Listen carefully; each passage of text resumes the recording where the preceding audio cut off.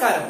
ഇന്നത്തെ വീഡിയോയിൽ ഞാൻ പറയാൻ പോകുന്നത് എങ്ങനെയാണ് മലയാള ഫോണ്ട് എഴുതുന്നത് അല്ലെങ്കിൽ മലയാളത്തിലെ ടൈപ്പോഗ്രാഫീസ് എങ്ങനെ ചെയ്യാമെന്നാണ് ഞാൻ ഈ വീഡിയോയിൽ എക്സ്പ്ലെയിൻ ചെയ്യാൻ പോകുന്നത്. സോ അധികം വെച്ച് നമുക്ക് സംസ്കരിക്കാൻ നോക്കുന്നത് സ്ട്രേറ്റ് ആയിട്ട് നമ്മുടെ വീഡിയോയിലേക്ക് തന്നെ എടുക്കാം. My name is Krishnan. Welcome to my creative world.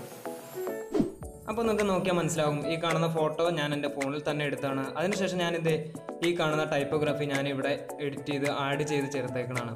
അപ്പോൾ ഇതുപോലെ എങ്ങനെയാണ് ടൈപ്പോഗ്രാഫീസ് ക്രിയേറ്റ് ചെയ്യുന്നത്? അപ്പോൾ ടൈപ്പോഗ്രാഫീസ് ക്രിയേറ്റ് ചെയ്യാൻ വേണ്ടി പ്ലേ സ്റ്റോറിൽ നോക്കാം, അങ്ങനത്തെ ആപ്ലിക്കേഷൻസ് ഒന്നും കിട്ടില്ല. ഇത് നമ്മൾ വരച്ച് തന്നെ ഉണ്ടാക്കാൻ തന്നെ വേണം. അപ്പോൾ ഞാൻ വരയ്ക്കാൻ വേണ്ടി ഉപയോഗിക്കുന്ന ഇൻഫൈനൈറ്റ് ഡിസൈൻ എന്ന് പറഞ്ഞ ആപ്ലിക്കേഷനാണ്. അല്ലെങ്കിൽ നിങ്ങൾക്ക് അഡോബ് ഇല്ലുസ്ട്രേറ്റർ ഡ്രോ ഉപയോഗിച്ചാലും വരയ്ക്കാം. അപ്പോൾ എനിക്ക് ഒന്നുകൂടെ കൺവീനിയൻ്റ് ആയിട്ട് തോന്നിയത് ഇൻഫൈനൈറ്റ് ഡിസൈൻ എന്ന് പറഞ്ഞ ഈ ആപ്ലിക്കേഷനാണ്. ഈ ആപ്ലിക്കേഷൻ ഓപ്പൺ ചെയ്ത് നോക്കാം. ഇതിൻ്റെ ആദ്യത്തെ ഇൻ്റർഫേസ് തന്നെ ഇമേജ് ന്യൂ എന്ന് പറഞ്ഞ 2 ബട്ടൺ കാണും. ഇതിൻ്റെ അകത്ത് നമുക്ക് ന്യൂ ക്ലിക്ക് ചെയ്തിട്ട് ഒരു ക്യാൻവാസ് നമുക്ക് ക്രിയേറ്റ് ചെയ്തെടുക്കാം. അപ്പോൾ ക്യാൻവാസ് ക്രിയേറ്റ് ചെയ്യുമ്പോൾ ശ്രദ്ധിക്കേണ്ട ഒരു ബ്ലാക്ക് ക്യാൻവാസ് ക്രിയേറ്റ് ചെയ്യാം. അപ്പോൾ ഇതുപോലെ നമുക്കൊരു ബ്ലാക്ക് ക്യാൻവാസ് ക്രിയേറ്റ് കൊടുക്കാം. ഇപ്പോൾ നിങ്ങൾക്ക് നോക്കിയാൽ മനസ്സിലാകും, ഒരു ബ്ലാക്ക് ആയിട്ടുള്ള ഒരു ക്യാൻവാസ് ഇവർ ക്രിയേറ്റ് ചെയ്ത് കിട്ടിയിരിക്കുകയാണ്. അപ്പോൾ ഈ ബ്ലാക്ക് ആയിട്ടുള്ള ക്യാൻവാസിലാണ് നമ്മൾ ഈ സാധനം ഡ്രോ ചെയ്തെടുക്കേണ്ടത്. അപ്പോൾ ആദ്യം തന്നെ ക്യാൻവാസ് നമുക്കൊന്ന് ചെറുതാക്കി എടുത്തതിന് ശേഷം ജസ്റ്റ് റഫായിട്ട് നമുക്ക് അക്ഷരങ്ങളെല്ലാം വരച്ചെടുക്കാം. ഞാനിപ്പോൾ എടുക്കുന്ന ഈ ഒരു ബ്രഷാണ് എടുക്കുന്നത്. ഇനിയുള്ളത് ഞാൻ കുറച്ച് ഫാസ്റ്റ് അടിക്കുകയാണ്.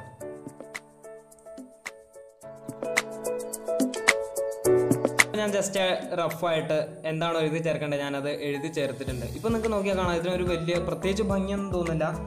അപ്പോൾ അക്ഷരങ്ങൾ തമ്മിലൊരു സ്പേസ് ഇടുക. അതിനായിട്ട് നമ്മൾ ഇറേസർ ടൂൾ എടുത്തതിന് ശേഷം ഓരോ അക്ഷരങ്ങളിലും നമുക്ക് ഇഷ്ടമുള്ള രീതിയിലൊന്ന് ഒരു ഗ്യാപ്പ് ഉണ്ടാക്കിയെടുക്കുക.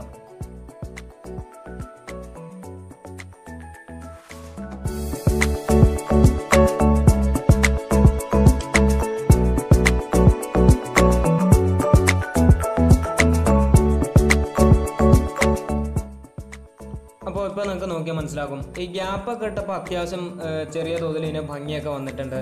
ഇനി ഇത് മാത്രം പോരാ, നമുക്ക് ഒന്നുകൂടെ ഇതിനെ മോടി പിടിപ്പിക്കാൻ വേണ്ടിയിട്ട് നമുക്ക് ബ്രഷ് ഒന്ന് മാറ്റിയെടുക്കാം. നമുക്ക് ബ്രഷ് ഏതാണ്ട് ഈ ഒരു ബ്രഷ് എടുക്കാം. ഈ ഒരു ബ്രഷ് എടുത്തതിന് ശേഷം ചെറുതായിട്ട് അതിൻ്റെ ആ ഒരു സ്ട്രോക്കിൻ്റെ സൈസ് ഒന്ന് അഡ്ജസ്റ്റ് ചെയ്ത് കൊടുത്തതിന് ശേഷം നമുക്കിവിടെ ചെറുതായിട്ട് ചുമ്മാ റഫായിട്ട് ഇങ്ങനെ വരച്ചും കൊടുക്കുക.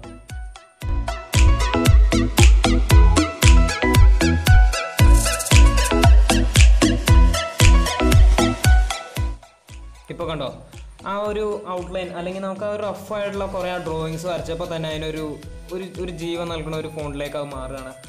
അപ്പോൾ ഇപ്പോൾ ഒരു അടിപൊളി ടൈപ്പോഗ്രാഫി ഇവിടെ റെഡി ആയിട്ടുണ്ട്. ഇനി നമുക്ക് ഇനി ഒന്ന് എക്സ്പോർട്ട് ചെയ്യാം. എക്സ്പോർട്ട് ജസ്റ്റ് അത് സേവ് ചെയ്യുക. ഓക്കെ, ഇനി ഏത് പിക്ചറിലാണോ ആഡ് ചെയ്യേണ്ടത് നമുക്ക് ജസ്റ്റ് ഒന്ന് സ്നാപ്സീഡിൽ ഡബിൾ എക്സ്പോഷർ ആയി കൊടുക്കാം. ഞാൻ എന്തുകൊണ്ടാണ് ഇവിടെ സ്നാപ്സീഡ് എടുത്തതെന്ന് വെച്ച് കഴിഞ്ഞാൽ, സ്നാപ്സീഡ് ഒരിക്കലും ഫയൽ റീസൈസ് ചെയ്ത് അതിൻ്റെ ഫയൽ സൈസ് കുറയ്ക്കില്ല. ഇപ്പോൾ നമ്മൾ പിക്സാർട്ടിൽ എഡിറ്റ് ചെയ്യണമെങ്കിൽ പിക്സാർട്ടിൽ നമുക്ക് എളുപ്പത്തിൽ ഇത് ആഡ് ചെയ്യാൻ പറ്റുമെങ്കിലും പിക്സാർട്ട് ഫയൽ സൈസ് ഭയങ്കരമായിട്ട് കുറയ്ക്കും. എന്നാൽ സ്നാപ്സീഡിൽ ഫയൽ സൈസ് ഒട്ടും കുറയുന്നില്ല. അതാണ് ഇതിൻ്റെ പ്രത്യേകത. അപ്പോൾ ഞാൻ അതേ പിക്ചർ തന്നെ എടുത്തതിന് ശേഷം താഴെയുള്ള ടൂൾസ് എന്ന് പറഞ്ഞ ഓപ്ഷൻ എടുക്കുകയാണ്. അതിൽ ഡബിൾ എക്സ്പോഷർ എന്ന് നമുക്ക് കാണാൻ കഴിയും. അത് ക്ലിക്ക് ചെയ്യുക. അതിനുശേഷം ഏത് ടൈപ്പോഗ്രാഫിയാണ് ആഡ് ചെയ്യേണ്ടത് അതെടുക്കുക. എക്സ്പോർട്ടിൽ ഞാൻ ഇവിടെ സേവ് ചെയ്തിട്ടേക്കണ ടൈപ്പോഗ്രാഫി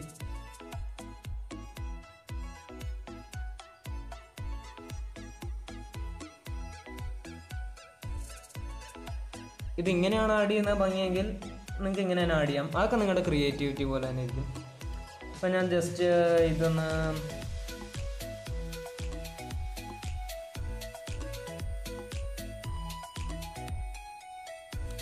ഇതുപോലെ ബ്ലാക്കിലാക്കി കൊടുക്കുക.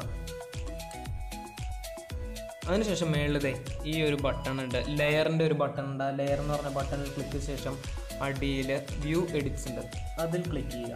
വ്യൂ എഡിറ്റ്സിൽ ക്ലിക്ക് ചെയ്ത് കഴിയുമ്പോൾ ഇവിടെ ഡബിൾ എക്സ്പോഷർ ഉണ്ട്. നമുക്ക് അതിൻ്റെ അകത്ത് ആവശ്യമുള്ള ഭാഗം മാത്രം നിലനിർത്തിക്കൊണ്ട് ബാക്കിയുള്ള ഭാഗം നമുക്ക് മാറ്റി കളയാൻ പറ്റും.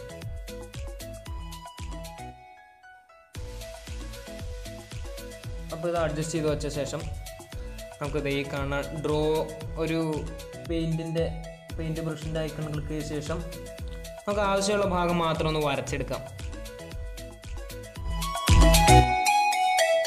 ഇപ്പോൾ നിങ്ങൾക്ക് നോക്കിയാൽ കാണാം, ഇതിപ്പോൾ ഞാൻ ആവശ്യമുള്ള ഭാഗങ്ങളെല്ലാം വരച്ചെടുത്തിട്ടുണ്ട്. നിങ്ങൾക്ക് ഇപ്പോൾ ഞാൻ ഇത് പറഞ്ഞു തരാനുള്ള സമയം ഇല്ലാത്ത കാരണമാണ്, അല്ലെങ്കിൽ നമുക്ക് സെറ്റപ്പായിട്ട് കർവൊക്കെ ആയിട്ട് മായ്ച്ചെടുത്ത് അത് നല്ല പെർഫെക്ഷനോട് തന്നെ ചെയ്യാൻ പറ്റും. അപ്പോൾ നമുക്ക് ഓക്കെ കൊടുക്കാം. ഇപ്പോഴും നിങ്ങൾക്ക് നോക്കിയാൽ കാണാം, ഈ ടൈപ്പോഗ്രാഫി നിങ്ങൾക്ക് വായിക്കാൻ പറ്റില്ല. അപ്പോൾ അതിനുവേണ്ടി നമ്മൾ വീണ്ടും ടൂൾസിൽ പോയി ടെക്സ്റ്റ് കൊടുക്കുക. ടെക്സ്റ്റിൻ്റെ ഇവിടെ നിന്ന് ഈ ഇൻവേർട്ട് എന്ന് പറഞ്ഞൊരു ഓപ്ഷൻ സെലക്ട് ചെയ്ത് കൊടുക്കുക. ഇപ്പോൾ നിങ്ങൾക്ക് നോക്കിയാൽ കാണാം, ഇപ്പോൾ ഇവിടെ മുഴുവൻ വൈറ്റായി. ഇതിനെ നമുക്ക് താഴേക്ക് കൊണ്ടുപോയിട്ട് നമുക്ക് ക്യാൻവാസ് അത്യാവശ്യം ഫില്ലായിട്ട് തന്നെ ഇരിക്കണം, വെള്ളം കൊണ്ട് ഫില്ലായിട്ട് തന്നെ ഇരിക്കണം. അപ്പോൾ അത് കിട്ടണ രീതിയിൽ വെച്ചിട്ട് നമുക്ക് ഇവിടെ ഓക്കെ കൊടുക്കുക. അതിനുശേഷം വീണ്ടും ലെയറിൻ്റെ ഐക്കൺ ക്ലിക്ക് ചെയ്തിട്ട് വ്യൂ എഡിറ്റ്സ് കൊടുത്തിട്ട് ടെക്സ്റ്റ് അതും ഇതുപോലെ തന്നെ ആവശ്യമുള്ള ഭാഗത്തേക്ക് ആഡ് ചെയ്ത് കൊടുക്കുകയാണ്. തന്നെ ഇപ്പോൾ ഈ പൂക്കൾ ഈ ഫോണ്ട് കാണാവുന്ന വിധത്തിലേക്ക് ഇത് ആക്കിയെടുക്കുക.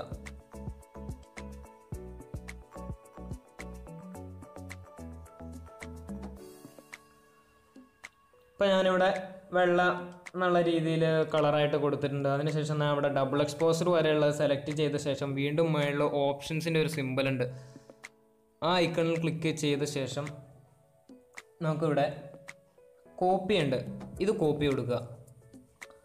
അതിനുശേഷം നമുക്കിവിടെ താഴെ ടെക്സ്റ്റ് തന്നെ വീണ്ടും സെലക്ട് ചെയ്തിട്ട് വീണ്ടും അതേ ഓപ്ഷൻസ് ക്ലിക്ക് ചെയ്തിട്ട് ഇൻസേർട്ട് കൊടുക്കുക. അപ്പോൾ നിങ്ങൾക്ക് നോക്കിയാൽ കാണാം, ടൈപ്പോഗ്രാഫി ക്ലിയർ ആയിട്ട് നിങ്ങൾക്ക് വായിക്കാൻ കഴിയും. അതുമാത്രമല്ല ആ ഫോട്ടോയ്ക്ക് അടിപൊളി ഒരു ലുക്കും നിങ്ങൾക്ക് കിട്ടിയിട്ടുണ്ട്. അപ്പോൾ ഇവിടെ നിങ്ങൾക്ക് എക്സ്പോർട്ട് ചെയ്ത് കഴിഞ്ഞ് കഴിഞ്ഞാൽ ഈ ടൈപ്പോഗ്രാഫി സേവ് ആവുകയും ഇത് നമുക്ക് എല്ലാവരിലേക്കും ഷെയർ ചെയ്യുകയോ ഇൻസ്റ്റാഗ്രാമിൽ ഇടുകയോ വാട്സാപ്പ് സ്റ്റാറ്റസ് ആയിടുകയോ ഒക്കെ ചെയ്യാം. അപ്പോൾ ഇതാണ് ഇന്നത്തെ ഈ വീഡിയോ ട്യൂട്ടോറിയൽ ഞാൻ പറയാൻ ഉദ്ദേശിച്ചത്, എങ്ങനെ നിങ്ങൾക്ക് മലയാളം ടൈപ്പോഗ്രാഫീസ് ക്രിയേറ്റ് ചെയ്യാൻ പറ്റും. അപ്പോൾ ഈ വീഡിയോ എല്ലാവരിലേക്കും ഷെയർ ചെയ്യുക, എല്ലാവർക്കും ഇത് എങ്ങനെയാണ് ക്രിയേറ്റ് ചെയ്യുന്നത് പറഞ്ഞു കൊടുക്കുക. അതുമാത്രമല്ല ഈ വീഡിയോ കാണുന്ന എല്ലാവരും എൻ്റെ ചാനൽ സബ്സ്ക്രൈബ് ചെയ്യുക. വീഡിയോ ഇഷ്ടപ്പെട്ടെങ്കിൽ ലൈക്ക് ചെയ്യുക, ഇഷ്ടപ്പെട്ടില്ലെങ്കിൽ ഡിസ്ലൈക്ക് ചെയ്യുക. അപ്പോൾ അടുത്ത വീഡിയോയിൽ കാണുന്നവരെ this is Krishnan signing out.